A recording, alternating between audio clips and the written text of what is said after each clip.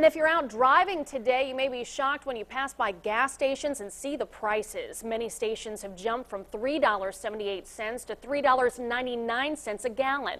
News 10's Abby Walton joins us now live from our studio to tell us just how people are reacting to this large increase. And my guess, Abby, they're not happy.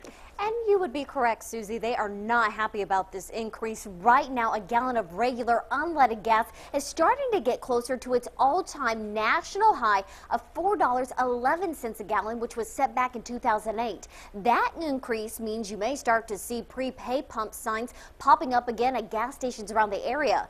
Just this morning, the 500 Express on Ohio Street here in Terre Haute put up prepay signs because other stores have dealt with pump and runs already. For customers like Don Riley, he says rising gas prices could mean less money for his detailing business in Terre Haute.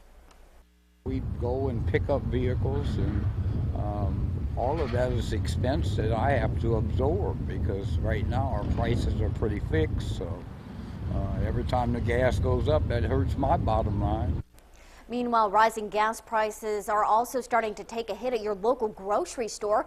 Products you could start to see an increase on are deli ham, flour, orange juice, and shredded cheddar cheese. But so far, we haven't seen food prices hit their all-time high, which again was set back in 2008. Susie, back to you. Thank you so much, Abby. And if you would like to see the latest on gas prices, we encourage you to head on over to WTHI-TV.com and click on the Pump Watch section.